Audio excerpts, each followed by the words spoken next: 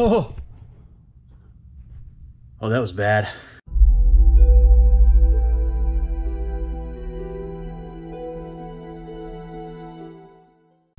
Aloha, welcome to this week's video.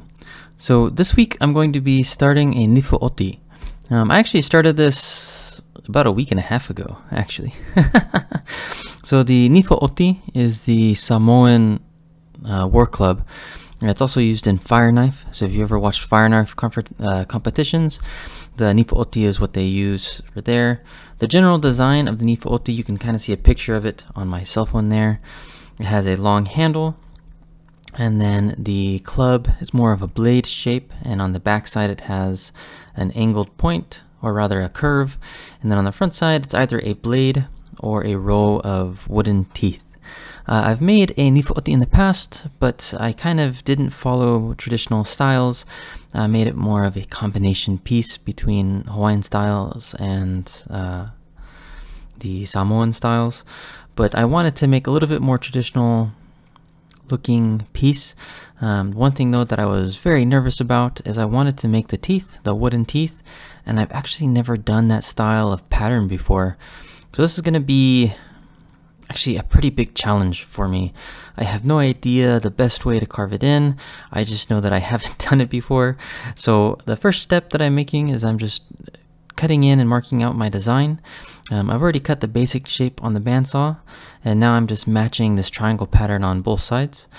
So I drew the triangle pattern on one side and then just drew across the top so I could match it on the other side.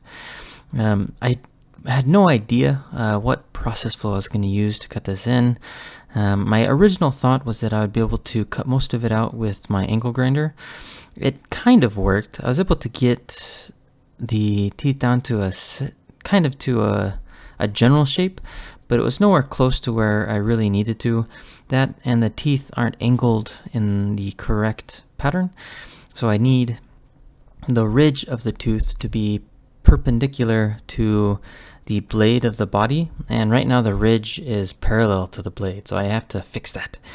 But I have a lot of material in between that I have to remove, and so one thing I thought would make that a little bit easier would be to get my handsaw here and cut each of those sections.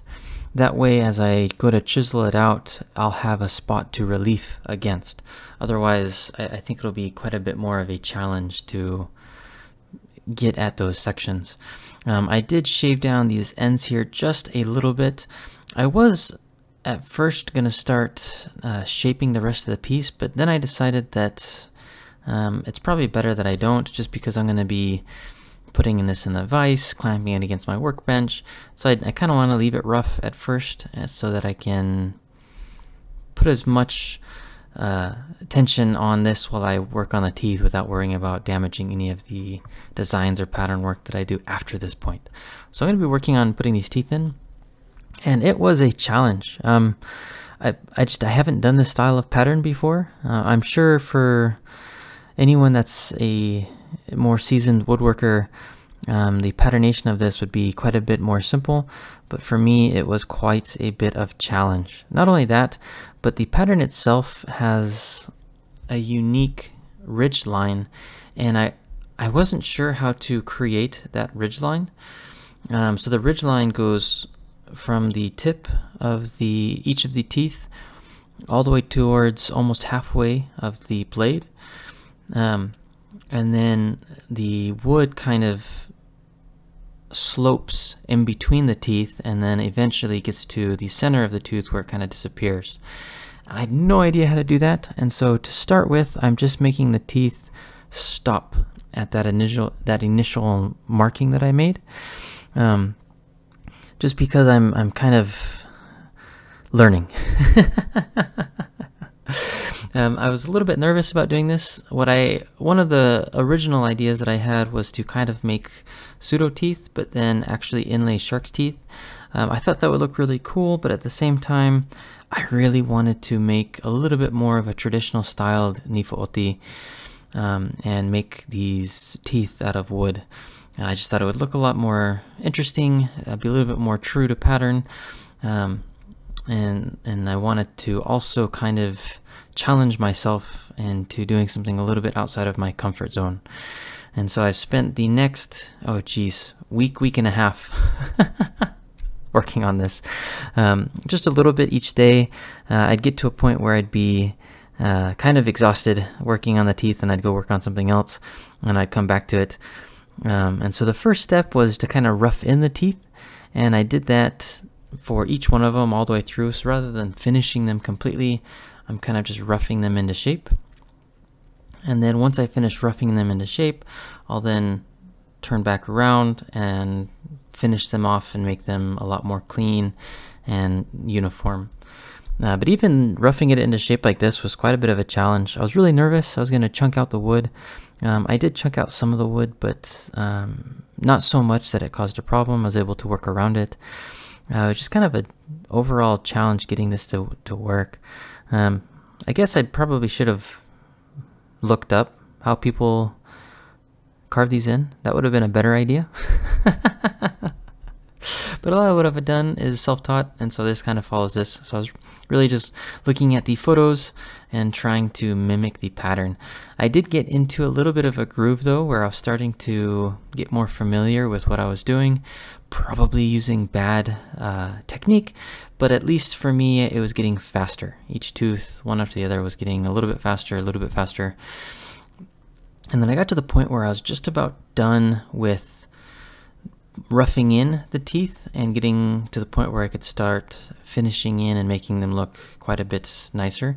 But it was already looking pretty awesome. Like, I was already very happy with the way that it was turning out, and very, very pleased that I decided to go for this rather than just setting in some teeth and shark teeth and lashing them into place. That would have looked cool, and I might make another piece in the future that uses shark teeth. But for this piece, I'm going to be sticking with the wooden teeth. I think you'd call them teeth. Maybe spikes, wooden spikes. I'm not sure what you would call them. So I've finished roughing them in. You can kind of see they're not very uniform. They're kind of rounded. They don't have good edges. And so this next step here is I'm just going to be cleaning them up, making sure that the edges flow all the way down to the back. You can see where the ridge line kind of stops on some of them, and then it goes straight up and down. On those, I need to narrow them up some more. And so that's just the process flows. It just took a really long time to get through all of this. Now, what I decided to do was do each side at a time. And so I'm going to be doing this whole side. And then once I finish with this whole side, I'll flip the whole piece over and start over. And it took a really long time. But I'm very excited. I still have a lot of work to do on this piece. This is going to be part 1 of my Nifo Oti. I still have quite a bit more left, but I'm very excited. I'm very pleased with how it's looking. It is kind of a smaller Nifo Oti. Usually these are a little bit larger. I'd say mine's probably, I don't know, maybe 8 inches short compared to a normal piece. The fire knives are a little bit longer, but especially like the wooden pieces, those are usually a good 2.5 feet long, and my piece here is barely 18 inches, maybe a little bit longer than that. So it's not nearly as large of a Nifo Oti as another piece, but for its size and its dimension, I'm very pleased with it. One thing that was really cool was as I was cleaning up each one of these teeth and really making those edges a lot nicer and fine, man, did it start looking pretty awesome. And so I was really excited with how it was coming. And so at this point in time, I had just about finished the teeth, or at least to this point, and I really liked the way that it looked, but that's actually not quite traditional. If you look at more of a traditional piece, the ridge on those teeth they go back about 1 inch. And so if you look at the image I have here, you can see how the ridge on the teeth go back on the wood, and then the wood kind of slopes down. So it's not like a stop. And I really was struggling with that look. I wasn't sure if I would be able to make that. I wasn't sure how that's made, but I decided that I was just gonna go for it. And so I was nervous because I knew if I messed up that, you can't make wood grow, or at least, once it's cut off the tree. But I figured I would just go for it, give it a try. And so working on this first tooth, I kind of got a process flow, but it wasn't quite looking right. The entire time I was just very, very, very nervous with making this look correct and more true to a traditional Samoan Nifo Oti in the way that it needed to look. But surely, little by little, sure enough, it started to come to shape, and the image I had, or the image that I was referencing on my phone of a more traditional Nifo Oti, started to reflect what I was seeing here, and I was super excited about that. And it actually makes it look so much more interesting. And you can actually see on these first two teeth here where that ridge line makes its way back, and then the wood slopes down. Now it's kind of hard to see from this angle. It's kind of a crappy angle, but those first two teeth compared to the rest of the teeth just look so much better. That just looks awesome. So I am absolutely in love with how this is looking. So the good news is I kind of figured it out, and I know what I'm doing with it. The bad news is I need to make this pattern all the way down on one side, flip it over, and then I need to do it again on the other side. So this is going to take me a long time. So unfortunately, I didn't get this finished in time to do the entire piece in one video. It's going to be split up into 2, possibly even 3 videos.